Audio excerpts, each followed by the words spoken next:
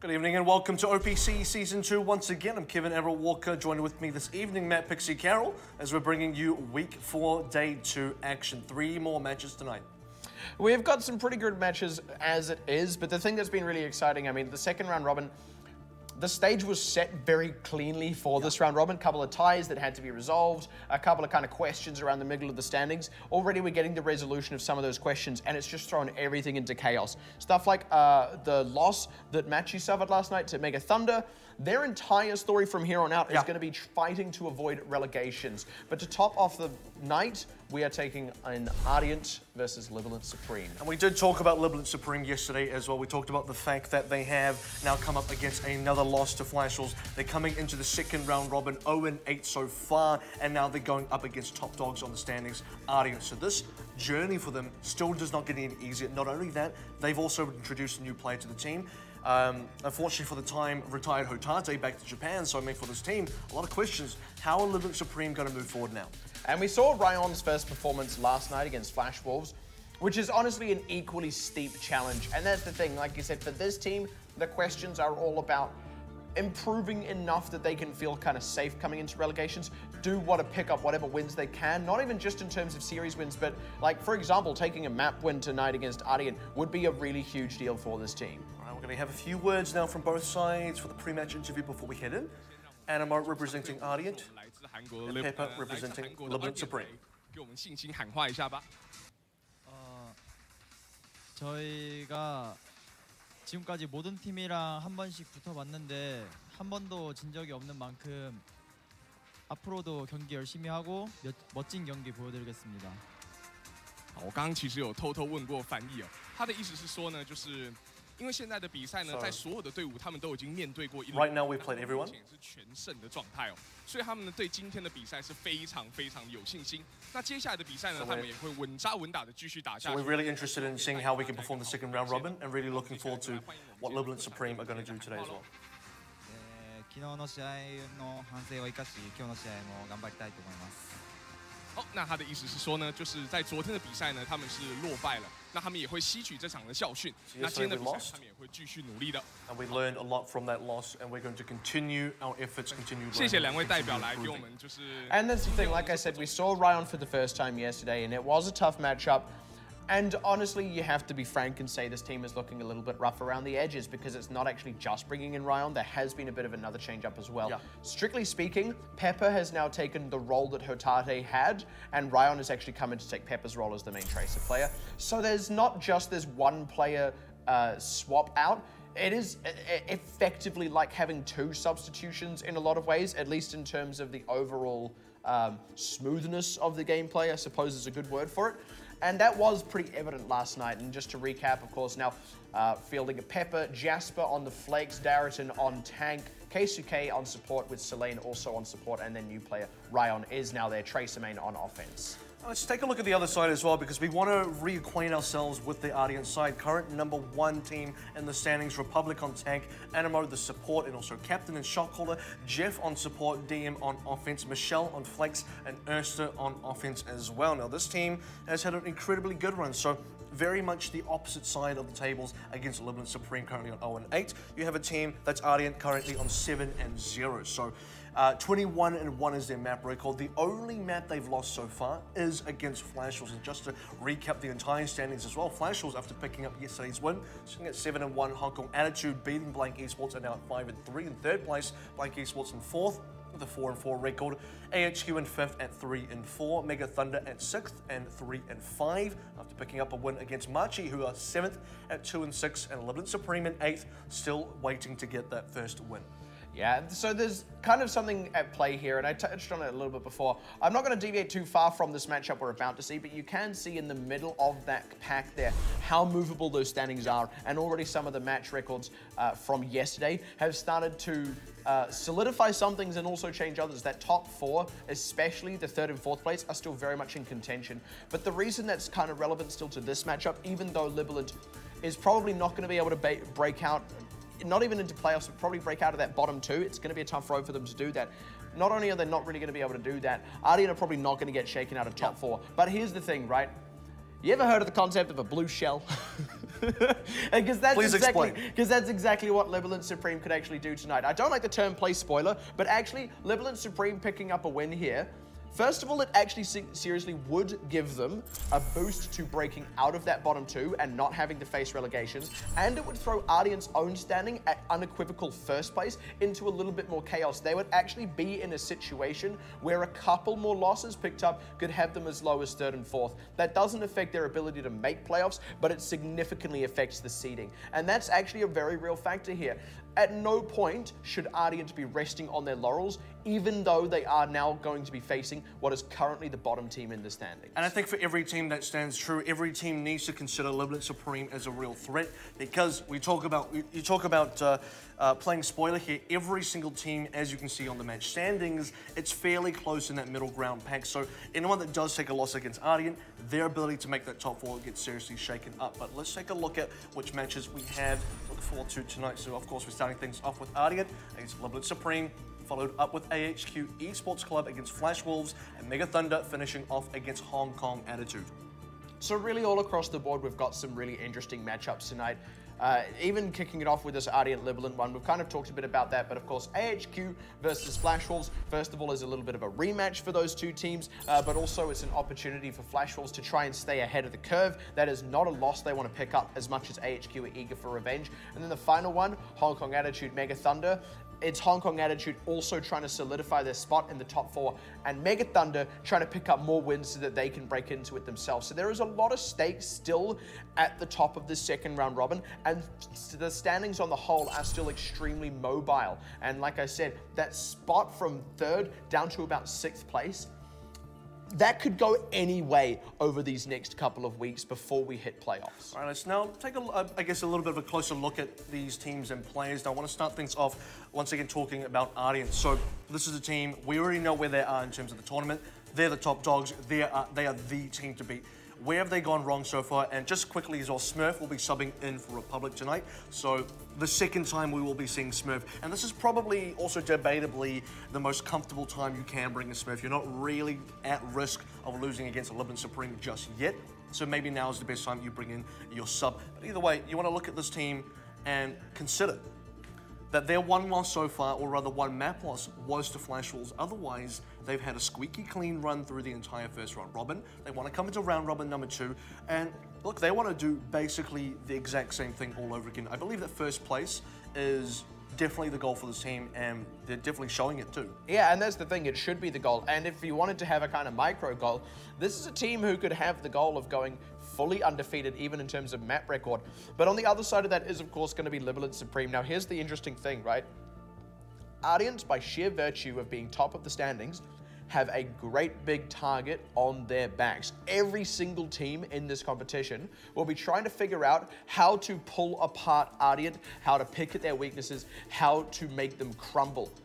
But Libalent are also trying to gel back together now with these new members. So they have to be considering both of these things. And also, the reality is, actually gelling as a team for them in this matchup in particular is going to be far more important than trying to deeply analyze Ardeont to be the first team to kind of, I suppose, break them apart. It doesn't mean it's out of the question, but Libalent will have prepared for this matchup, but they would have prepared for it internally. They would have been looking inward, focusing on their own team dynamic so that they can have the best showing they can out of themselves. Yeah. They won't have done that extra little bit that most teams will normally be doing, where they're really trying to beat specifically the team they're playing against. That's not a discredit to them. It's just, that's where their priorities are at right now. And I also think for, you know, on the other side of that coin, for a team like Ardeont, who are sitting rather comfortably at the top, this is a time for them to maybe go out and experiment. We are on the current live patch, which includes the Junkrat changes, which includes the Orisa changes, the Roadhog changes, and what have you. So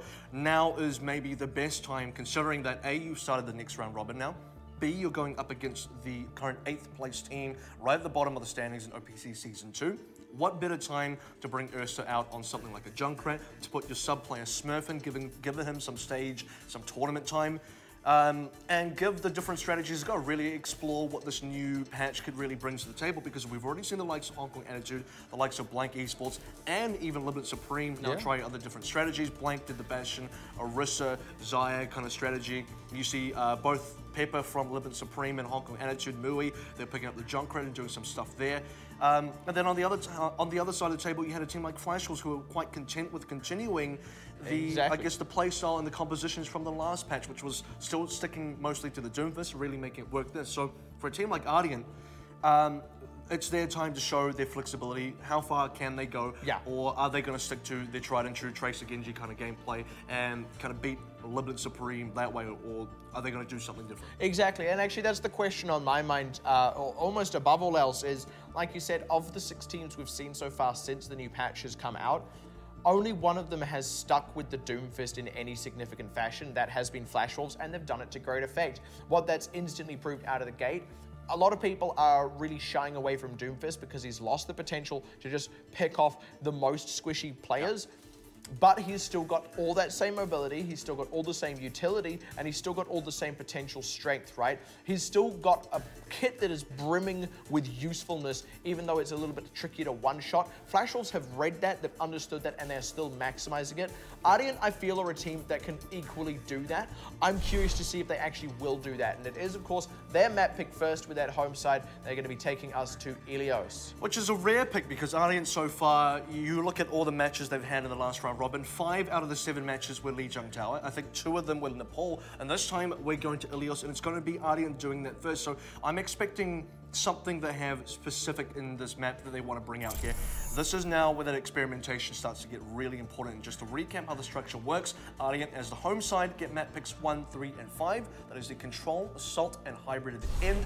Libalent Supreme will be picking up the Hybrid as the second map, and also the Escort as the 4th map. And every team that picks a map also chooses the starting side. That is, by the way, if we get to a map 4, because like we said, Ardeont have only lost 1 map so far in this entire tournament. That is absolutely huge, and we said they want to probably repeat that performance. Ideally, lose no matches in the second round robin. So it's on Libalent here to take maps off them, to hopefully take more than that off them if they can. But honestly, walking away from this with a map win or even 2 would be a huge success for them. Yeah, I definitely agree with that. And you're coming in for a team like Libalent Supreme as well. This needs to be a team that, look, they understand they're not favored in this matchup. It's 8th place going up against the 1st place team. They need to, as previously mentioned, look to gel with their team, look to find that synergy as well. Pepper's moving into a different role. You have Ryan coming in as a brand new player into this team as well. Now is the time for a team like Libalent Supreme to really get their stuff together and move on forward as a team that can work together extremely well. Ilios is going to be the map pick. And this is interesting as well. If we do end up going to it, if we do end up on Ruins, I would be interested to see if we see Widowmaker specifically out of one or both of these teams. Of course, really looking forward to what Ardeont in particular are going to be pulling out. We have seen a little bit of Pepper on thumps on the Widowmaker before. That was specifically yesterday where I guess we looked for a little bit more out of this guy so far. Don't mind the graphics here. Libalent Supreme are on the red side and Ardeont are in fact on the blue side. Nothing too crazy out of the gate for either team yet. Yeah, we are, of course, seeing those Widowmakers, and this is the pressure on Pepper, really, to match Erster's Widowmaker. Erster's got a really wide hero pool so far, and Pepper is a player that needs to prove how wide his hero pool can be because he's spent the majority of this tournament only playing Tracer so far. Nothing too incredible out the gate just yet. Jasper's mech will be the first casualty of the fight, but the trade-in is actually dead. Darrison probably a little bit too deep, and Pepper needs to be careful. Ooh, pokes his head out just that little bit extra, and that's kind of the turnaround there that Ardeont were looking for. They only have a couple of members to put pressure on this point, actually, with Smurf down, but they're able to keep Michelle largely healed up, actually struggling a little bit on that front, and that's really their only way of taking the territory that exists on this point. Libalent are kind of respawning and flooding back in on it and getting more pressure on the point itself, but now losing Darrison. Good pick on Jeff, but it does actually look like, oh, hold on, never mind, demaking Michelle. That could swap it back in the favor of Libalent again. This is still kind of jostling for position, but it does seem that Libalent are finally going to cede this point and let it go over to Ardeont. And right in the first fight as well, you could see that both the Widowmakers are trying to go for each other, but where Ardeont really came ahead is their 5-member squad took down Libalent Supreme's 5-member squad. We had a couple moments there. Specifically, you got to look at Ryan. He was one that landed a pulse bomb kill that ended up taking down 2 from the Ardeont side, but not enough. Jeff dies with EMP. that actually helps Jeff kind of a little bit because Ardeont ended up winning without using EMP at all. That means they can now come in, use this EMP, get some big effect out of it. Infrasight already out from Ursa. That's actually going to help Jeff find good positioning for the EMP. Yeah, and unfortunately for Libalent, can't get Pepper's Infrasight up just yet, so it also means it's harder for them to spot out Jeff DM. Going to go in for the wraparound here, though, on the backside of them. Going to try and cut off the retreat as the EMP connects. Selena's already the first casualty, and the rest of the squad is having a really hard time pulling back from this fight. Yeah, it is turnaround time, though, because they haven't quite closed out just yet, but losing Darrington, who was not able to use the Primal Rage, could be what swings it. Jasper trying to at least create some space for the team to regroup, but they need to be able to do something with that space. Ryan missing with the Pulse Bomb and not really getting much pressure himself. DM is all over him, and this is continual closeout from Ardeont. Even though they're only getting a couple of picks and it's happening late in the fight, Libalent aren't getting any time on the point. And that was a 50-50 fight as well, because for Jeff, he landed the EMP. You could see DM coming around from the flank, getting the damage from behind, but there wasn't a lot of kills post-EMP. That being said, Libalent Supreme, they had a little bit of a turnaround time. As soon as the EMP went over, they had the opportunity to use their ultimates. A couple members didn't really get the chance to do that. They didn't really strike back, get any return kills. And once again, Ardeont come out on top, and they continue that progress. And already they've got the tools to close this one out really quick, smart. They've got the EMP that is going to go straight in. Oh, good counter. Yeah, great catch on the Transcendence there.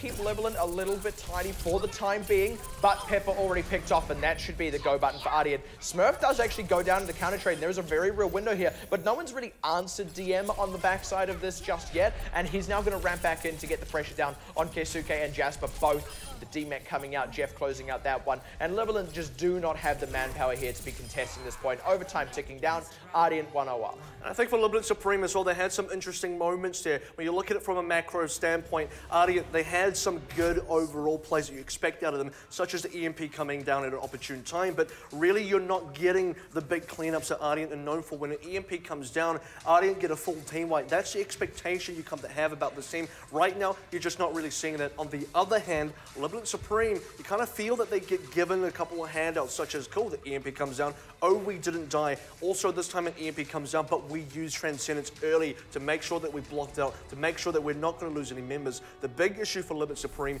is that despite winning some of these small micro battles, they're not getting the kills, there's not enough damage, they're just not securing a lead to actually cap the point. Now, once again, kind of on them to answer back, but they're instantly going to change up here, wanting to get Pepper onto the Soldier. Not going to match Ersta's Genji here. And that's kind of the normal. This is the baseline composition for Libalent Supreme. I don't see Pepper as a Genji player. This is definitely Tracer Soldier, his comfort zone, and it's already showing. They're getting a good lead now. 2 members down already for Ardeont. You're looking for an entry from Ursa. He might not even find it. That's a really big set of pickups. Ersta does still find that entry, naturally, but he's going to have to convert a lot more. But he's got the pressure onto Pepper. He does go down in the counter trade, though, and that actually gives Libalent the manpower they've so far been lacking to get on the point. Doesn't matter right now that DM hasn't really been answered, because Ardeont as a whole can't really answer the pressure on the point. And by the way, good extra aggression from Libalent to close out on Animo and just get themselves more time to regroup. And Pepper did so well there. Despite going down himself, he makes sure he takes on Ersta with them. The rest of Libalent Supreme as well, getting 2 early trades before Ardeont can really do anything. Ardeont are not a team that's going to back off either. They will fight you tooth and nail to the last man. That's exactly what they've done, but still, Libalent Supreme finding the early picks. Yeah. This is how they're going to get their way into the game, and now Ardeont for the first time thinking, maybe not. Maybe we don't go for this. And this time it's also Ryan on that wraparound here, trying to get the extra pressure down onto the frontliners here of Ardeont, and they're doing a really good job. They haven't let DM just completely go off. They're kind of keeping a lid on him for now, but the Pulse Bomb did go wide, and they do need to apply the pressure in terms of kills. Ryan going down as well, little unfortunate as Jasper gets demaked, and the pressure out of Ardeont is just kind of unrelenting here. Libalent, I think they were expecting that they would just kind of get proactivity and were going to use ultimates on their terms, but Ardeont did not give them that freedom. And this was always going to be a difficult fight for Libalent Supreme, because you are going up to the Ardeont power spike now. You've had your turn, Libalent Supreme. You've used your ultimates. You should have come up on ultimates first. They did. Ardeont now come back in. Smurf was the only one that actually used the ultimate. He primal rage Pepper right off the map, and no one else had to use it. This is now back to that ultimate economy advantage that Ardeont always get. They're so lean with their ultimates. They're so effective with ultimates.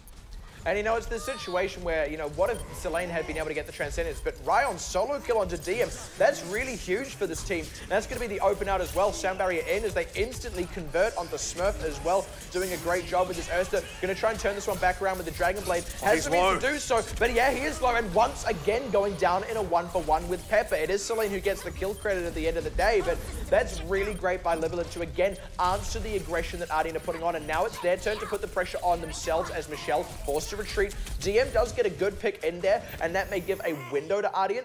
There is also going to be a pause coming out, but as it stands, Libalent's still kind of in control of this fight, just haven't quite converted that into pressure on the point itself. The good thing is Libalent are actually ahead. You look at the progress there, they're over 50%. You look at Ardeont, they're still catching up, 40-something% there. And Libalent Supreme won the first two fights rather comfortably. Selene has to be the one you talked about here because consistently he gets those right clicks, we call them fireballs. They get the really good kills onto individual members. Ryan as well, he's winning some of the 1v1s against DM. You see his name come up on the kill feed. So these guys individually on the Libalent Supreme side, they have been picking up the pace. And let's not forget Pepper as well. He takes down Ursa despite losing his own life, but he makes sure he gets at least a 1-for-1 trade. And so far, Ardeont, they are striking back. They're striking back really big, using very little ultimates to do so. And now we're starting to see the power shift onto the other side because when ultimates were not a factor, Libalent Supreme looked like they were holding their own. Now that ultimates are a factor, it does appear that Ardeont are coming big.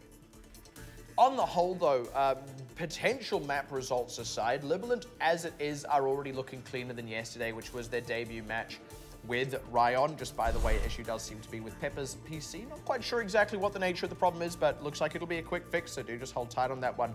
Well, like I was saying, Ryon came in for the first time yesterday, really tough matchup, had to play Flash Falls, and then like his very next match is against Ardeont, which is even tougher. But this team, like I said, they needed to be looking internally to just gel together properly, be able to execute a little bit more cleanly with the role swaps and the substitutions. And actually, I'd say for the most part, they've done that. It's not perfect, don't get me wrong, but compared to yesterday, this is leaps and bounds better. And this is kind of what we expect. Now we can start to really look at whether Ryon, it will actually be just a step up on the whole as well. They did have to sub out Hotati for reasons unrelated to performance. So it's not like they brought him in as a flat pound-for-pound replacement, but they've moved him into that Tracer role over Pepper. So obviously they value his Tracer. Now maybe we'll get a chance to see it shine. And the fact that Ryon has been taking down DM in some of these duels, you can't really, there's nothing to balk at because no one simply takes down DM in these duels. He's been definitely showing up in this tournament so far. And then you have a guy like Ursa as well as we now head into the unpause and we're getting right back into the game. Ursa's been kind of slow this match so far. He hasn't had those big moments we're used to. And Pepper is going to be getting back into this one as well. And that's a good pick by Jeff, actually, to get Jasper's mech. Once again, though, Libalent not quite able to put the pressure onto the point itself. And Michelle, very quick turnaround. He had actually just been forced off the point before that pause came out. Was able to just retreat and come back in. And already, Ursa's looking to go deep. We have a situation now here for Ardeont where they did spend a lot of ultimates to get control of this cap again. And as their progress now ticks over above what Libalent Supreme was sitting on, it's 69 now to 56. And Ardeont, they're kind of down on ultimates, but they did bank up a lot earlier. This is what you get when you have a very favorable fight where nothing really has to be spent here, and DM going on assassin mode. Ryon, great pick on the backline. Ursa, though, trades one with Selene, and DM, yeah, kind of unopposed once again. Pepper is just struggling to get in position now. Has stopped going 1-for-1 in these trades. Jasper gets one on the back end, but he's sure to lose his life. Darriton's popped the ultimate, actually. And I can see the logic. I mean, they may not get a chance for another fight, and they do just want to try and get the pressure onto the point, but they still need to be able to actually regroup and respawn off the back of that. Now he's just back in, you know, normal guerrilla mode, as it were. And Ardeont now have the mileage. They've got the Transcendence out on the point. No one's even on the point from Libalent as Ursa goes deep with the Dragon Blade. That's going to be a very smooth closeout for Ardeont. Smooth, but not as smooth as I believe that they maybe had expected. Now, for a team like Ardeont, 100-0 would be the expectation for this team against Libalent Supreme. Certainly their own expectation. But ultimately, you do have to compliment Libalent Supreme's ability to hold their own in a lot of these fights, especially the opening fight. Selene, once again, the real member of the team that's able to find these pickouts when it's very difficult. In that fight right there, that play of the game from Smurf's positioning from his point of view, that's kind of what swung it around. That was the turning point for Ardeont where they said, okay, this is our power spike now. This is when we get our ultimates. This is when we come in and we take you down. On the whole, that's kind of exactly what we wanted to see out of both teams. in a sense. For Ardeont, it is just the continuation of the really strong performances they've had. It's a 2-0. The first one was a 100-0 shutout. The second one, once they'd capped it, held it all the way through until they had capped it out completely. But there was still Libalent winning the opening skirmish and holding on to the point for a while. But then also, of course, on the Libalent side, like I said, this team has stepped it up a little bit since yesterday. They do just seem to be looking a little bit smoother on the whole as a team unit. And the best part is you're not seeing any sort of mistakes or nervousness out of Ryan, who is the newest player. He is able to, once again, take it to DM in a 1v1 situation. He's able to get the pulse bomb sticks, gets kills as well. He's able to just find these openings along with his teammate Selene and Pepper on the back line, holding up for himself. So the individual parts of Libalent Supreme appear to be there. It looks like a big piece of, a big puzzle where some of the pieces are definitely there. Now it's about putting them all together, make it look good, make sure the synergy is there, make sure the coordination is all there, and suddenly you have a very threatening team. But can they get that in time? The only thing I maybe would have liked to see there actually would have been Pepper on either Genji or Doomfist. We haven't actually seen his Doomfist.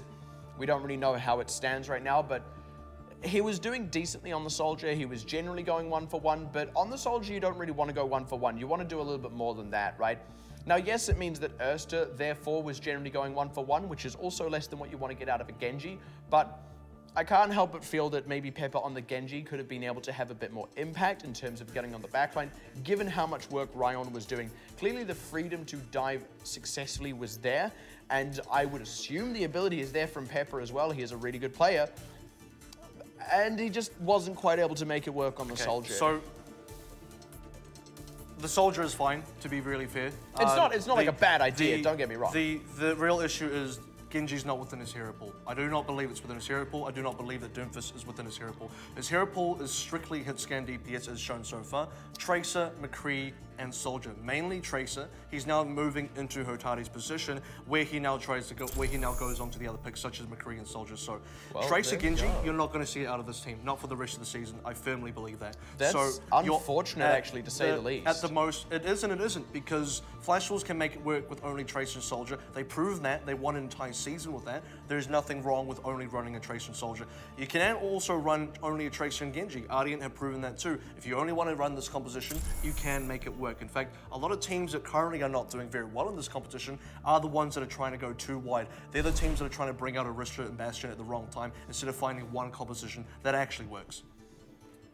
You can't help but worry, though, that there may come a time when that slight lack of flexibility might hurt these folks. But this is, of course, the patch that they will be playing on for the majority of this tournament. And like you said, this is a viable enough thing. It is something they can get away with. And I was not aware of that hero pool issue on the side of Pepper, but at any rate, now on their own map pick, Libalent Supreme taking us to King's Row. This is the very map they beat Flash Wolves on. So again, the precedent is here, as much as they did fail to beat Flash Wolves last night on Escort. They have the ability, and one thing we actually do see them do quite successfully, this is how they were able to beat Flash Wolves on King's Row, is they're very good at breaking those extremely aggressive defenses, and we know that Ardeont favor that defense as well. And let's remember the fact that yesterday in the Flash Wolves versus Libalent Supreme matchup on King's Row, Libalent Supreme had some really good moments. They're specifically the momentum play they had after capping A, moving through Street's phase was extremely clean. They didn't really lose any fights there. But where Flash Wolves really held them up was on C and at the start of C as well. They never really allowed Libalent Supreme to get any further. That was mainly off the back of obviously off the back of really good plays by Flash Wolves, Zonda consistently winning the McCree versus McCree duels, and Libalent Supreme. That's when they were going for the McCree and Tracer. So maybe they go back to that as well, because you do have to have an answer for Erster's Genji if you're expecting them to play it. You do even have to have an answer for the strong dive compositions that Ardeont like to play. But that is reliant on the fact that they will play it in the first place. We don't know that. They could be experimenting here. We could be seeing the Junkrat from Ardeont. Double Junkrat traps. Could be seeing a Junkrat from both of these teams. I don't know how. Are those from opposite teams? Yeah. Like, I don't know how that happened, but it did. And I can't. There's only one Junkrat on the map. Yeah, because there isn't. I do not understand what's. This is a very complex situation, but it is going to be Libalent choosing to attack first. They are one of the teams that often do that. Jasper walks into a Junkrat trap, but we'll actually get a bit of charge off it. Ardeont are going to be running the Junkrat on the defense. So this will be interesting how they approach the situation because both teams are running somewhat slower compositions. Zarya is out for both sides. That kind of affects Libalent Supreme negatively because you do want the D.Va to soak up a lot of the Junkrat's damage. Ooh, Keisuke having to go sort of quick rescue mate onto Jasper. And unfortunately, Darrington getting picked. No counter trade either, so that respawn advantage doesn't quite help them. And Ardeont already kind of on the prowl. Look at them moving as this very, very solid unit here. Great pick onto DM on the back line, though, by Pepper. And Jasper with this charge is looking to get aggressive to break the back line now that Darrington is back in. Ardeont didn't get any kind of route. We are seeing a lot of energy on Jasper as well. They do still have that player advantage as DM makes his way back into the A point, but kills are coming in. With Smurf going down, a lot of that frontline pressure disappears from Ardeont. Yeah, that's the 1-for-1, and a tempo res brings Darrington back anyway. They do lose Pepper. That is a really great turnaround, though, out of Michelle, able to get those kills through. Jasper still kind of keeping it down for a moment longer, and off the back of that, they get 2/3. Libalent can certainly walk away happy with that, because that wasn't cheap and easy for Ardeont.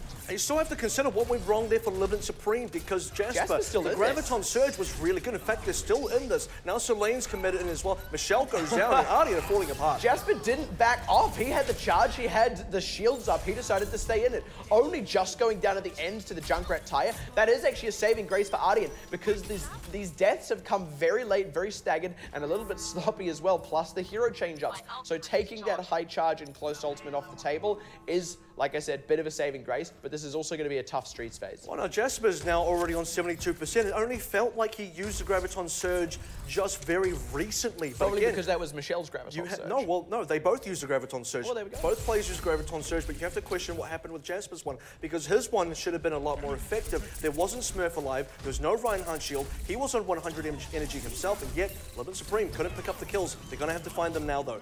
Good heavens, would you look at the time? Oh, Michelle able to pop that defense matrix back up just in time. And Libalent were taking a little bit too long, waiting to get mileage out of the Deadeye.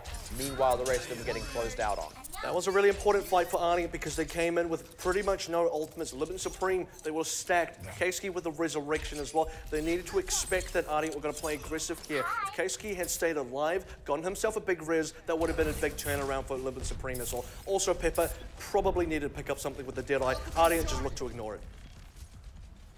This Graviton from Jasper to be very aware of Michelle's positioning. There was perhaps a window maybe to have used the Deadeye to draw out the defense matrix, but in any case, that's not an option anymore. Oh, good timing. Connect, yeah, great timing indeed, but they need to get the closeout. The Bio Grenade going to keep most of the team alive, but they do get a couple of key closeouts there. Losing Pepper in among the mix, and that's a good tempo res out of Keisuke to keep the one going. Libalent having the momentum on their side now here is really paying off for them. The payload is really not stopped at for a significant length of time. This is actually quite a good attack out of Libalent on the whole. And that's extremely important as well. This is where Libalent Supreme has been most successful. You look at how they played this against Flash Wolves. Streets was very good for them. A, they got stopped up. C, they got stopped up. But this isn't where they normally get stopped up. Ardeont, though, have something to say about that because they've been saving, they've been banking, and it's time to withdraw the ultimates. Yeah, exactly. It's time to cash in on that compounder interest. But the pressure is there. Great pick on the Smurf by Rion. They had to commit the 2 ultimates in here just to try and get something done. Trying to get Pepper with the Deadeye. And he does close it out, but he's not going to get anything more. And the sound barrier is already being committed. But Libalent aren't getting trade kills of their own. And actually the the respawns rather are closer for Ardeont. And indeed the ultimates are still there too.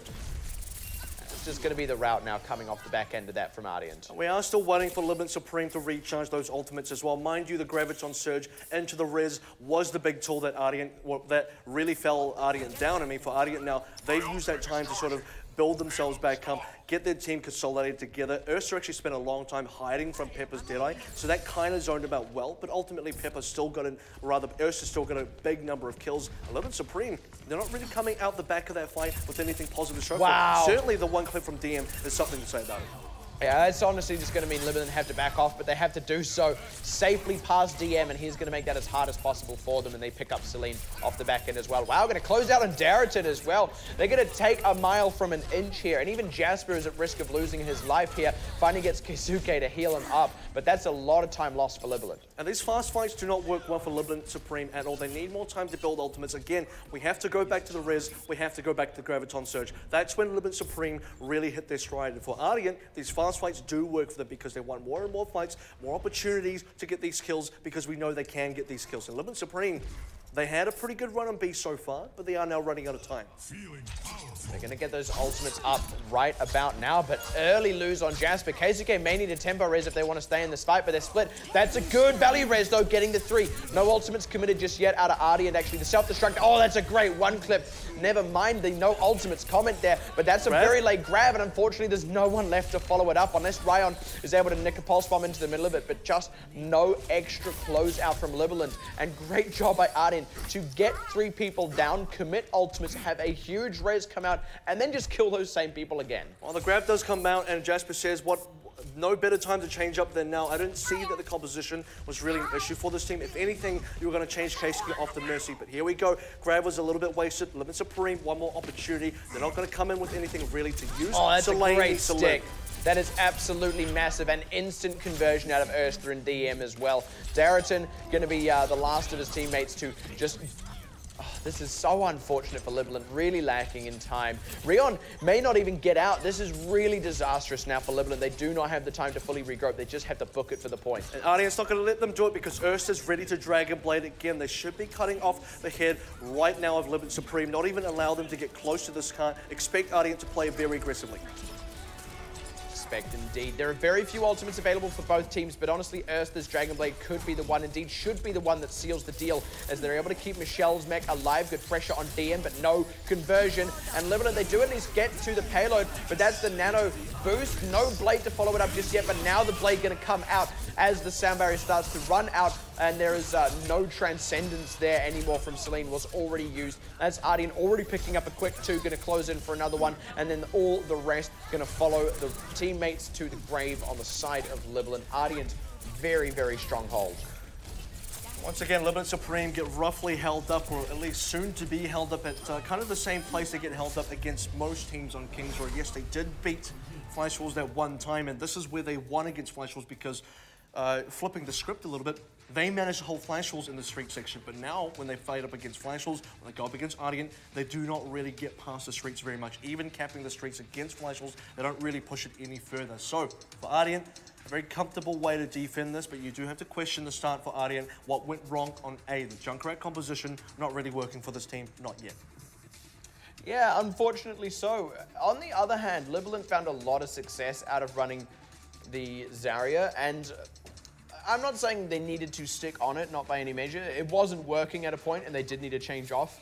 The quick fights, like you said, weren't favoring them. They wanted to stay in it long, get the charge up on the Graviton, and indeed just the energy for the damage output from the Zarya. But it's almost a shame, actually, that they weren't able to preserve some of their momentum further on into the Streets phase. But then again, credit to Ardeont for actually taking them down, stopping that momentum up and never letting them get it back. And I think for Libalent Supreme as well, they had the ability to continue that fight. They had the ability to really cap it out all the way. So Jasper, he has to be the hero of Camp A. He was one that stayed alive, 100 energy, great Graviton Surge, despite not having the damage follow from either himself or his team.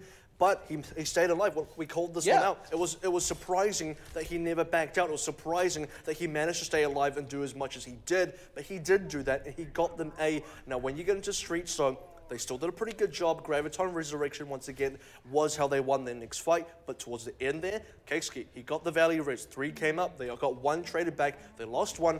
And then Jasper, he grabbed as he was dying, and everything started to fall apart. And it was a bit of an unfortunate way to go. That point A was pretty heroic as well. He was like about 1 versus 4, and then managed to not only stay alive, but get 2 kills right as his team was rejoining. Absolutely incredible. But like you said, here on the defense, that's the one you want to pick if you're Pepper. Happy to get that extra ult charge out the gate. That's ridiculous because Ursa did the exact same trap that called someone for Libalent Supreme. You would think that Ardeont would learn from that. You would think that they wouldn't fall to their own tricks. How does the trap catch the floating robot though? That's what I want to know. It's got springs, so the trap like jumps up and jumps up. It like senses like there is an Omnic floating above me. I need a clamp down shot. But this is a good wraparound now by Erst. That means Libalent are going to have to move off the point unless they get pincered.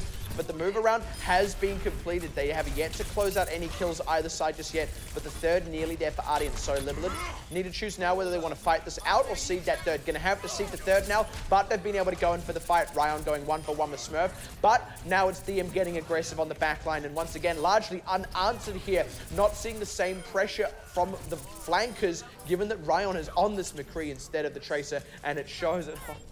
What? That was, it's a celebration pulse bomb from DM, and maybe he got spooked, thought it was the enemy, Winston.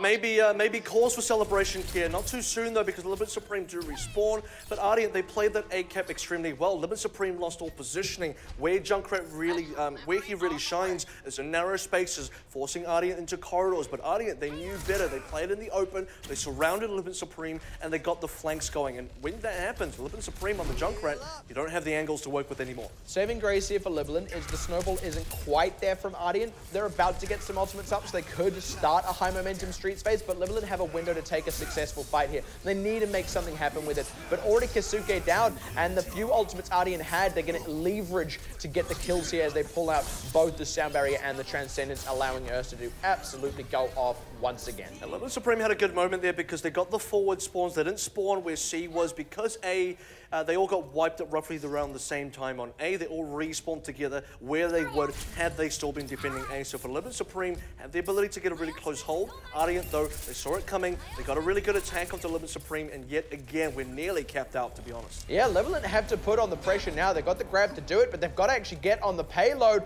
They get zoned off for a moment by the pulse bomb. No one's on it. Oh, barely in the nick of time. Darrington gets in. That's the Deadeye out, but Smurf's bubble is going to stop that one up. Graviton gets eaten by Michelle. That is absolutely massive, and it's an uphill battle for Libalent as the incline gets steeper and steeper with Ursa going off with the Dragon Blade. And honestly, that one catch from Michelle probably spun the fight right there and then. Had that grav connected, there was a very real opportunity for Libalent to not just get that first hold, but truly dig in their heels. Play of the game to Erster, and you know, which one? Right, yeah, which one is, I guess, pretty apt for this team, and you have to really look at and highlight that play from Michelle, because for all the other times the Graviton Surge did come down, that was Jasper outplaying Michelle, especially the one in the middle of the streets around the pub, where he waited for the Matrix cooldown. As soon as Michelle retracted it, out came the Graviton Surge, and then the rest to follow sometime after that as well. So Graviton Surge was one of the big tools that so far Libalent Supreme have found a lot of success with, but we get a situation where either Graviton Surge is used post-death, posthumously, or in a situation when it gets eaten up by Michelle, then suddenly not so good for Libalent Supreme. And I do also just have to quickly correct myself, because Pepper did pick up the Doomfist. However, he doesn't play the projectiles to my knowledge, so you're not going to see a Genji. Yeah, well, I've got some soap on hand so we can wash your mouth out during a break or something, that's fine. But, I mean, to go back to the Zarya thing, to be honest, that is just one of the risks with the Diva. You've got to get the timing right on that, but on the whole, it was good most of the time from Libalent, but not quite there when it counted. And because of that, Ardeont are going to pick up the second win of the series on Hybrid. And then they're going to be able to take it to Assault as well with their map pick. So already on track to make that 3-0. And honestly, the pressure only mounts now for Libalent. They've yet to pick up a single win on Assault. They have at least one control maps and hybrid maps in the past. Libalent Supreme as well now, only one map left to go for this team, potentially for Ardeont as well. So, I mean, there have been some good moments for Libalent Supreme. They've been winning some fights very convincingly as well. Yeah. You only have to look at well for that, with some really good fights there where they really open up with double kills, 45%. In fact, they got over 50% off of one good momentum spree, essentially a run of kills that really stopped up Ardeont. You got to look at the success of capping A very quickly, very effectively, as well on King's Road. Jasper was probably the big member of that. On Streets as well, really good moments from all the members, but ultimately, you have to continue these good moments. It can't just be sort of sporadically here or there. You got to be consistent, because Ardeont, they are consistent. Exactly, and I will actually say, they're not actually looking as consistent as they normally do. They're still way more consistent than Libalent. That's what's counting here. But I do want to touch on something here with Ardeont, and that is, I'll be frank in saying they don't actually look as clean with Smurf as they do with Republic. We are actually seeing DM and Erster both die when they're going on the dive, whereas when they have Republic instead, they just seem to get away with it, right? Sometimes on like 5 HP, but they are able to dive with impunity. Taking a look at some replays though, this is where they were able to dive pretty successfully, and the pressure was just really great. This is Keisuke's 3K. Nice timing on that, and the invincibility frames do wonders for him, but the turnaround is instant out of Ardeont because they actually still had ultimates, and unfortunately for Libalent, they weren't in a great position to use their own. That was that Graviton Surge you were talking about, and honestly, at best, it could have only caught one member there as well, so a bit unfortunate. He was going to swap off anyway, so it's sort of like, well, I might as well use it, but you do wish they could have got more mileage out of it, given how much mileage they got out of it before. You do have to look at it. What was the symptom there? Was it the fact that you used the Graviton Surge and you said, well, now I might as well swap off, or were you actually planning to swap off in the first place? Because I would argue it's better to have saved the ultimate, not have swapped off and stayed on the Xayah, because you have the Graviton Surge, you are about to close out the game in the last moments into overtime. Why throw out one of the most impactful ultimates in the game to then swap on the D.Va, which, by the way, doesn't really help you that much against a Tracer Genji. Yeah, it helps against the Tracer, but actually a Xayah composition, using the Xayah instead of D.Va in that composition right then would have helped a lot more against Ursa, who has been a much bigger problem than DM. And you got to look at the Genji here, and the Xayah does well against the Genji, the D.Va does not. I also want to give some credit to Ursa as well, against specifically the McCree. We still saw some decent McCree play in general out of Pepper, but Ursa did a really great job of balancing that matchup. It is actually, I mean, in general, Genji is very technical in diving these DPSs. It's just a given, right? And I mean, we saw that when he was diving Pepper or when he was on the Soldier on Ilios, but the McCree is really high risk because if that flashbang does connect, or if you're in the wrong position when the Deadeye comes out, you can just die. You can just die with no opportunity to one for one. But he also really had to be getting on top of Pepper constantly, and he did so very well. He wasn't just going all out.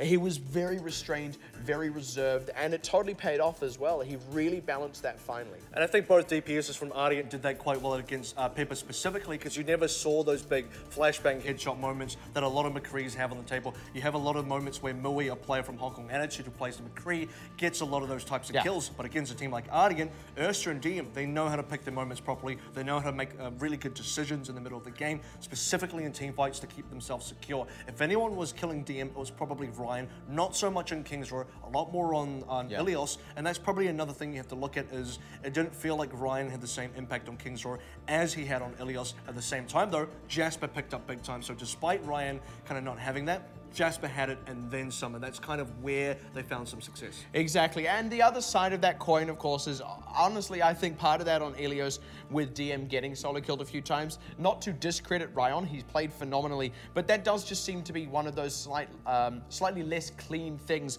with this Ardeont squad running Smurf instead of Republic. You can't help but feel that he probably wouldn't have died in some of those situations with the support of Republic. Well, we'll have to find out exactly how Ardeont and Little Supreme do as we continue this matchup between the two teams. Map number 3 comes up very soon, so we'll see you right after this break.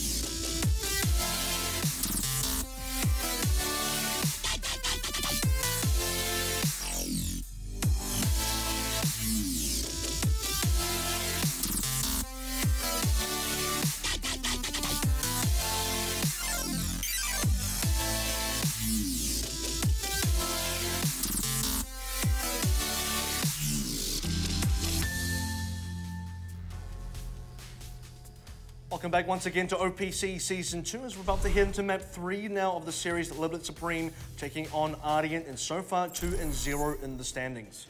I mean, let's be honest, this is absolutely not unsurprising. We did say at the top of this matchup that, you know, Ardeont certainly couldn't sleep on this kind of thing. Libalent, they're still eager to pick up wins, sure, but this probably wasn't going to be the match we did. We talked pretty frankly about where these two teams are, talked about the possibilities, but, I mean, the reality still was anything other than a 3-0 would have been a fringe case. It'd be more likely than like this totally unprecedented, I guess I'll go back to the term blue shell kind of phenomenon. But yeah, 3-0 is what Ardeont are on track to do. And the thing I want to touch back on again is Libalent have absolutely no record. And this includes relegations, by the way, promotion and relegations. They have no record of winning Assault. They have one map win in this entire Season 2 so far, and that was on Escort. So even within this season, they have no record of winning on Control. They do have that in promotion relegation. Assault, on the other hand, and that's what Ardeont is going to be picking as well. Like, it's really about as uphill as it could possibly get right now for Libalent Supreme, and it is going to be Horizon Lunar Colony that Ardeont are going to pick up. So perhaps more opportunity for Junkrat shenanigans. We saw a lot of that from the Flash Wall side of things specifically. Zonda was running this on Horizon Lunar Colony. It was working quite well for him. He knew exactly what he was doing on that. And you do have to look back at that series because that was also versus Libalent Supreme. So for a team like Libalent Supreme, you have to come up against, I would say, somewhat very similar things that have been run against you this round robin.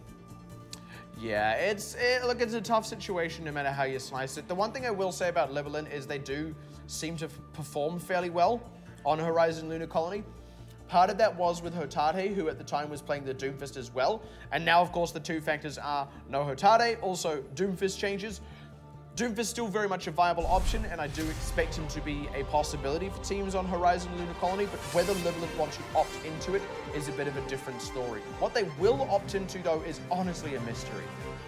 And the interesting thing is, from the post-match interview that Bacon Jack gave from last night's match, is he strongly believes that Junkrat is a big counter to Doomfist right now. And that actually part of the reason Doomfist isn't run is not so much the Rocket Punch nerf on the hitbox, but rather that Junkrat exists. And especially maps like this where there's a high likelihood of seeing a Junkrat specifically on the defense, you're less likely to want to run that Doomfist. Look at that beautiful blue marble. Yeah. That's it. That's what a place to live. That's all the human life. What a right place there. except for the human life on Except for, Lunar Horizon. no, because they're all dead. All of them? Yeah, that was the whole point. It's like the gorillas all like rose up and killed all the people. It was pretty gnarly.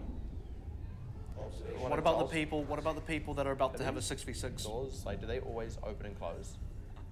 On command. I've never actually seen them like open or close. I've seen them like a little bit of the way open, and I just assumed they've always been like that. I don't know. I've never really thought about it. This is one of those hot tub thoughts again. Be careful with definitely, those. definitely not a hot tub thought. I mean, it's just a thing I saw on the screen just then. I'm not currently in a hot tub. I wouldn't mind being in a hot tub though right now. Actually, that would be pretty top notch. Imagine that, right? Getting to cast Overwatch from a hot tub. Join me. And people would be You'd like, be pruned by the yeah, end. people would be like, Pixie, what do you do? It's like, well, I sit in hot tubs and I talk about video games. You're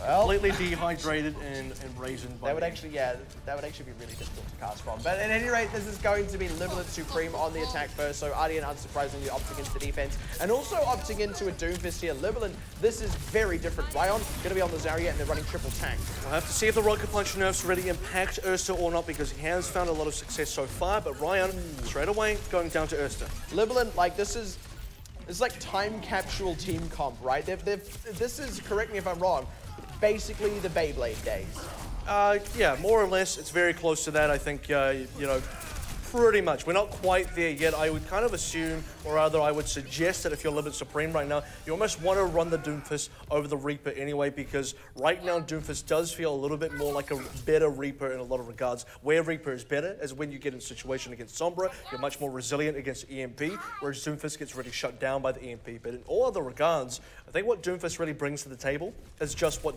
Reaper can bring to the table, but better. And currently, yeah, I mean, they are obviously wanting to take advantage of some of the other aspects of his kit, and we're maybe predicting something like a Sombra, unlikely as that may be.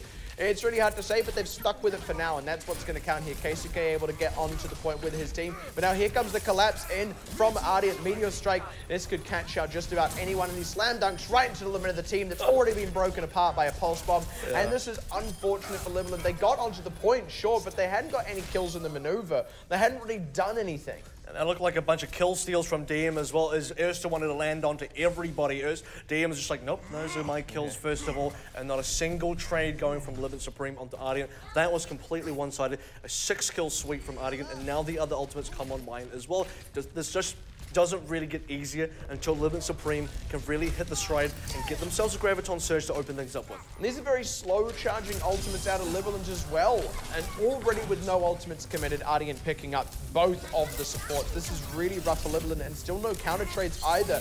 On the cusp of getting Michelle or Smurf, but they can't really follow up because they're not getting the pressure on the healers who are just topping off these tanks constantly. Yeah. And the other thing is, Libalent Supreme is spending ultimates. You did see a Primal Rage come out of Dart. No, actually, I'm not sure if you saw that, but you did see the Nano Boost come out of Selene. You saw Libalent Supreme really trying to commit to some of these fights. And for Ardeont, they don't have to use anything. They completely save there. They completely weather that storm, and Ardeont's really tight. Now back on almost 6 ultimates, back on that Christmas tree. Libalent Supreme, yes, they're going to get the Graviton Surge finally, but you need to get a full team wipe here, and it will be difficult to achieve. Libalent using those ultimates was actually really to their detriment. Absolutely massive. Imagine, if you will, a Nano Boost. I mean, to go back to the full Beyblade meta, right? On Pepper here as he gets the Death Blossom available. They have the opportunity to go now because that's the grab in, and it does connect. A lot of health bars though on the side of Ardeont. Yeah, where is the Death Blossom? Where is Pepper in general? Because he just doesn't seem to be dishing out the damage in this fight. It is hard to do so through that sound barrier, but the retreat has now been able to come out of Ardeont, and Pepper is still unable to follow up.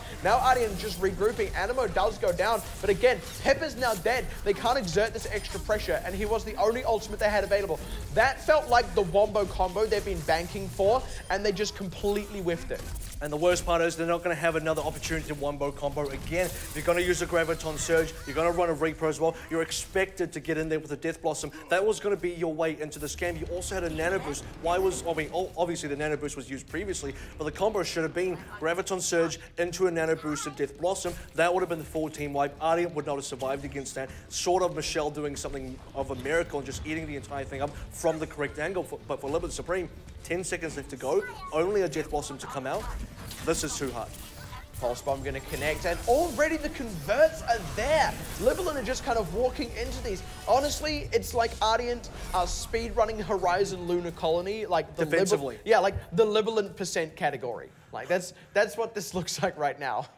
It's more like it's Horizon Lunar Colony survival, and they're surviving with flying colors. It's Horde survival mode, and the Horde just kind of runs itself out. And you're like, well, that's it, guys. It's like when wildebeests stampede, and like some of them just like fall down and they get trampled. They don't ever get back up. Like the Horde actually just tramples itself. That's the dream. That got really dark, actually. And to bring it into, I guess, a more cheerful arena. This is kind of ironic because it's not really cheerful, but the zombie horde. Look, if that would be the dream. That would be exactly how you want to handle a zombie horde. If there was a zombie horde, you're right. You would prefer for the zombie horde to wipe each other out. Like I would hope that the zombies develop I don't know, like tribal politics, and they just get absorbed by infighting. Like if most of society is zombies, then shouldn't zombies kind of have a bit of a fledgling society? You know. Sounds like I Am Legend. Yeah, exactly that, right? Because you'd be like, man, I really don't trust those other zombies from over in the valley. Like, they're weird folk over there. Like, did you know they don't eat the brain first? That's weird. Like zombies getting prejudiced against one another. That's how you know they're still human on the inside. Anyway, yeah. Anyway. Back into very difficult away from zombies into the much more real prospect of a base on the moon. Yeah. If it's possible in a James Bond movie, it's possible here. So, once again, it's going to be Pepper, I assume anyway, back onto the Junkrat. Does someone, namely, does Jeff get caught in the trap again? Because I don't know. That was a bit of a blunder in Kings Road. Not enough of a blunder to stop Ardeont. But it was entertaining. That's the real question. Not going to happen, though. They walk out the other base gate, bamboozled.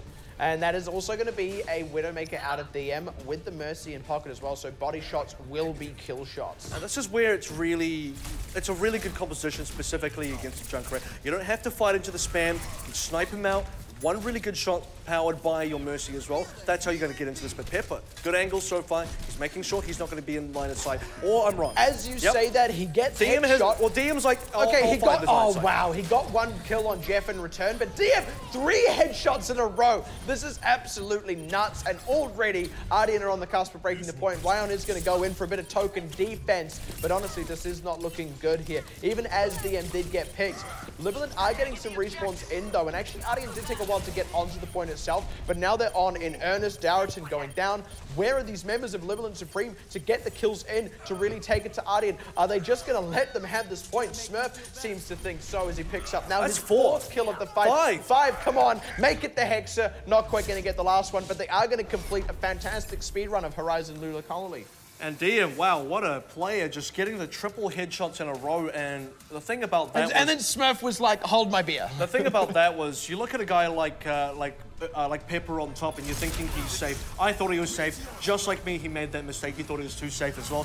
Then the headshots decided to come in and it was all over. And this was that play of the game where like DM killed 2 of the people that would have been under the meteor strike. Like you said, if you're Ursa, you'd be like, oh, really, man, I had that. Like, come on. But you know what? My big takeaway from that matchup actually had to be, I now really want to see a James Bond film with zombies. Well, sending your email to Eon Films and maybe they'll hear you up. But yeah, good luck with that one. Certainly, you'll need a lot of luck, much like Libalent Supreme now in the rest of the OPC Season 2. Round robin number 2 as well. Still get to pick up their first map win. So this is now the time for Libalent Supreme to once again address the situation that they are in. However, the silver lining is that they have looked to have improved, at least in the series, getting some really good fight wins on both Ilios and Kings Row. Horizon Lunar Colony, unfortunately, they didn't find that level of success on this map, but on the other 2, there were some moments. Yeah, and that actually, you're completely correct, is the takeaway for Libalent Supreme here. But the overall takeaway in terms of the game itself is, of course, going to be Ardeont will complete the 3-0. Like we said, absolutely not unsurprising. That was the previous performance. Nothing's really changed for Ardeont on the whole. Things have changed for Libalent, and they're first trying to return to form and then push beyond that form. The pressure is really on for them now, but Ardeont are just looking more and more secure in that #1 spot, not even counting the fact that they're going to almost guaranteed to make playoffs at this point with every win they pick up. Let's take a look at some replays now from Horizon Lunar Colony. This is going to be the opening fight now, and of course you look at the side of Libalent Supreme, they're running the Reaper, they're running into the Zyre as well. Immediately Ryan goes down to Ursa, so they're not complacent here. You look at the Ardeont side, they're not going to let this big team fighting, brawling type of composition get into position that they want, which is important because Libalent Supreme's game plan here is to get on the cap itself. Suddenly, if you're Ardeont and you're too slow, you're fighting into a Libalent Supreme team already sitting on that cap, already waiting for you. That's when Zion is going to shine. That's when the Reaper is going to shine as well. But Ardeont, once again, just reading what the game plan is and taking it apart. And there was a really unfortunate moment there for Libalent when they'd lost Jasper. They could have moved on to the point, and they certainly were doing that, but actually doing that would have meant Jasper would probably never be able to regroup with the team because you just have these people on the point and then like 6 whole people between them. Ardeont would be able to collapse anyway with the numerical advantage. Darrington read that and he went, okay, if we want to have a shot in this fight particularly, we do kind of need to get aggressive. So he went in for a dive and there wasn't really a follow-up. So it just seems like there was a bit of a missed connection with the team on the whole there, where some were still moving for the point, some kind of went in for a dive, and that ended up being the extra kills that made it a landslide victory for Ardeont. Absolutely, and Libalent Supreme spent much of that attack as well, just building towards that one-bow combo, which ultimately ended up not being successful because they just kind of misfired that. They didn't really combine it properly. You didn't see the Graviton into the Death Blossom. Nano Boost was already off the table because they used it in the previous fight to kind of no effect, just trying to find any sort of opening, but not really finding the picks that they wanted to. And for Ardeont, their defense was so good, was so ironclad, they were able to win the majority of the fights 6-0, didn't lose a single member on their side. Generally speaking, yeah. There were a couple of times some counter trades did come in, but I mean, you've got the respawns anyway. I mean, if you're winning the fight, of course you're going to have time for that member to rejoin you. The one other time we actually saw a counter kill coming in, interestingly, was DM dying immediately after getting 3 headshots in a row. Look, credit to Libalent for doing so, but by that point, it's kind of too late. Like he's already gone for, you know, like a 3-for-1 trade there if you're looking at the pound-to-pound score. And he's not even the guy that's going to be going for the objective anyway. And it is going to be DM picking up player of the game as well, specifically for the Tracer, which I think is fair enough given that we mostly saw him on Tracer. But we did also see Widowmaker earlier on. That was Erster, though. Actually, no, you're completely right. So it wasn't even his Tracer. Well, we saw 2 Tracers for 2 players. But honestly, I can't credit DM's Widowmaker enough on Horizon Lunar Colony. Like, sure, it's that real 1% kind of play, but 3 headshots in a row to basically secure what was the map-winning fight, that's nothing to be balked at, even though Smurf got like a 5k immediately after. And it was a difficult 3 headshots because it wasn't like he had the open angles where he normally is. To get that angle into Pepper to make that shot, he has to put himself in a lot more danger, which is why he died in the first place. He died because he moved forward, because he was looking for better angles, very aggressive angles. He did get punished for it, but not before he already takes on half of the Libalent Supreme squad. You kind of said it. By the time he got killed, it's like, oh, well, what you really stopped there was DM just killing 6 members. I wonder if anyone's, like, in-game accidentally recreated that cinematic with Widowmaker where, like, you've lined up a shot on a Tracer who recalls and then they expose a Zenyatta and Zenyatta dies. I know it's not somewhere Zenyatta in the world. Yeah, I know it's not Zenyatta in the cinematic, by the way. Like, please don't get angry, Twitch. But, like, I mean, Mondada's already dead. You can't kill him twice. Zenyatta's in the game. You can shoot a statue on King's Road. Actually, that's a good point. I mean, that's a little bit less impressive, though, to, like, line up the shot on Tracer. She blinks away. It's like, oh, I hit a statue instead. Silly me. It's not hard. Vandalism in King's Road. Like, I'm a French sniper who has crossed the British Channel to be a vandal. I'm not actually here to be a contract assassin. No, I'm here to muck up some statues with my gun. All right, now we're about to head into the post-match interview with Ardeont. Get some of their thoughts. Overwatch Pacific Championship. And we do just have a bit of a delay. There we go, getting the players onto the stage. 欢迎来到赛后访问哦，我是今天的主持人球球。那我们呢是邀请到了目前就是韩国队胜利方的 Erster 来参加我们的访问，那还有我们的 So it's going to be with Erster. 还有阿森。嘿，你好。那可以先请他帮我们做一下自我介绍吗？ 안녕하세요. 저는 아디언트에서 서브 딜러를 맡고 있는 어스터라고 합니다. 我是这一次就是担任副攻击的那个 Erster。 So I am Erster from Team 那我 Ardeont. 们这个首先第一个问题嘛，就来问一下，就是刚刚因为最近这个礼拜刚好有新的版本跟进嘛，那我想要问他 So we've had a 就是 new 说， patch. 那经过这一次的改本跟进之后呢，对 Ardeont 这支队伍有什么样比较？ So what kind of changes have you made in your team? 저희는 원조 라자 메타보다 돌진 메타를 더 잘하기 때문에 아직 정크렛이 많이 좋아졌는데 트레이서가 하향 먹지 않는 이상 저희가 돌진 메타는 계속 쓸 수 있을 것 같아요. 돌진 메타는 계속 쓸 수 있을 것 같아요. 他说他觉得他们可以继续用，因为就是像那个 So nothing really changed too 什么 much. 鼠，就是对炸弹鼠或者是那个闪光的技能有变好，所以他们觉得可以继续使用。 So I feel like the one big change is now experimenting with Junkrat, but otherwise still sticking to a lot of tracer and 我们 stuff. 今天在那个月球基地这张地图的时候，有看到他使用了已经被削弱的拳王。 So you're still using 他的表 Doomfist. 现还是相当的出 It 色。 feels like you're still performing well, 我们就是说他使用 despite 拳王 the 的原因 nerf. 到底是什么呢？ What is the reason for still playing 还是 Doomfist? 他觉得说被削弱之后还是很强的。 Do you feel like it's still strong after the nerf?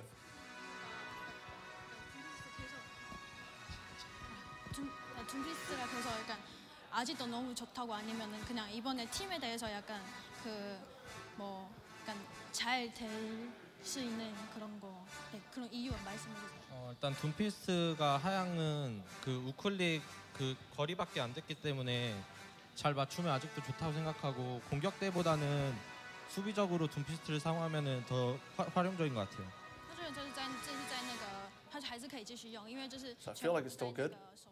手背的方面，就是防守方面还是很棒。 I feel like defensively it's 就是 actually 在 very 守 good. 备方的话，拳王还是一个非常优秀的选择 I。feel like it's OK， 没有问题。那接下来的2个问题呢，就是比较轻松的。 So 那我相 another 信 two 粉丝应该 questions 会蛮感兴趣的哦、 that are very 就是 casual. 毕竟 Ardeont 这支队伍来到台湾也已经过了将近1-2个月的 So 时 you've been 间 here for 了。 about 2 months 那 now. 其实我相信除了在练习以外呢，平常休闲时间 So 呢，他们会 outside 有 of 什么 practice, 比较喜欢的一些休闲活动啊，或者 What 说 what kind of 他还喜欢 activities 台 you 湾 get 的 up 食 to, 物 or 啊什么之 have 类 you 的。 been around Taiwan doing much? 대만 음식은 적응이 되셨는지 아니면 약간 휴식 시간에, 약간 레스트 시간에 뭐 다른 활동 하셨는지 약간 재밌는 부분 말씀해 주세요.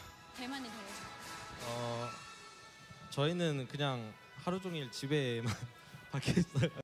天都在家里面。 I've been staying at 我 home 以 all 前 day, 也 to be 有 honest. 就是我的队上也有韩国选手，那他们跟我说就是 7-Eleven 卖的那个牛奥良炸 So 鸡， I've heard from 韩 some 国 of 的 my 炸鸡 Korean 吃起 friends 来很像，我可以 that 推荐给他。 7-Eleven has some popular stuff for Korean people. 한국 선수 있었는데 근데 그때 세븐일레븐 편의점에서 약간 치킨이 그러니까 한국 치킨이랑 되게 달랐다고 말씀하셨는데 근데 혹시 이번에 뭐 음식이거나 뭐 그런 거 네, 약간 좀 인상 남은 거 있으세요?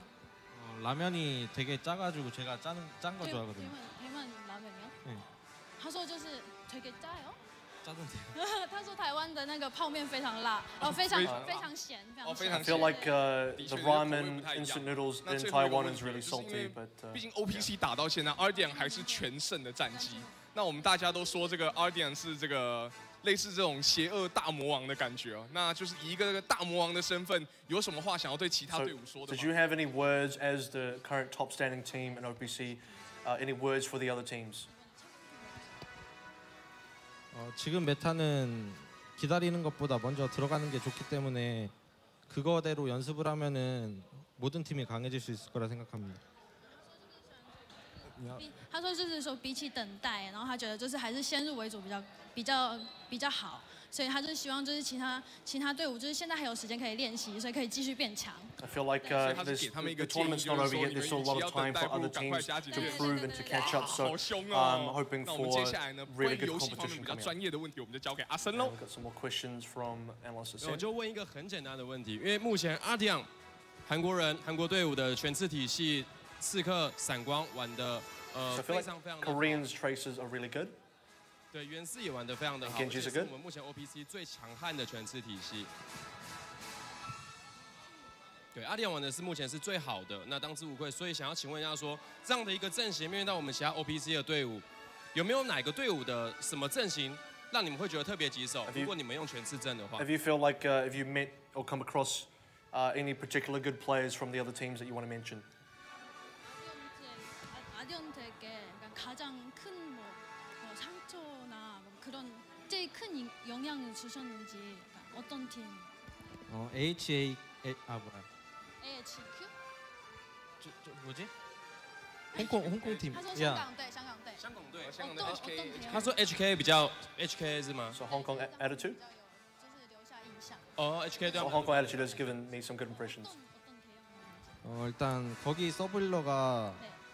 그 여기서 제일 빛봤던 것 같아요. 他觉得就是他们的那个辅助好像是最厉害的。 So one of the 在 supports, 这里最厉害的 HK 的服在这边是最厉 so 害 one 的 of the Hong Kong HK attitude 的辅助 supports 韩国人认证。 either Mango Jai or 认证的厉害的 CQB 辅助。 as one of the best players in Erste's 这 opinion. 边，谢谢好，。那我们今天的采访也就差不多告这个段落。那我们这边也非常谢谢 So Erster there is the 参加我们 post-match 访问，还有 interview 我 from 们的 Erster, so a lot of insights there in terms of how they're doing the tournament, some stuff maybe outside the tournament.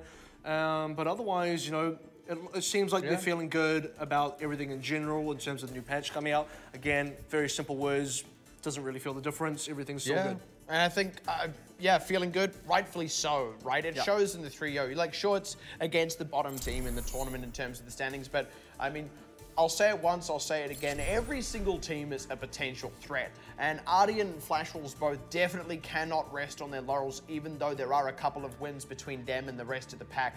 And speaking of rest of the pack, that is not, of course, the only match we have today. No, and then coming up next is going to be AHQ taking on Flash Wolves. So the Taiwanese rivalry between these two organizations will continue. Last time we saw AHQ losing to Flash Wolves. Does history repeat itself? Do AHQ get their revenge? That all happens right after this break.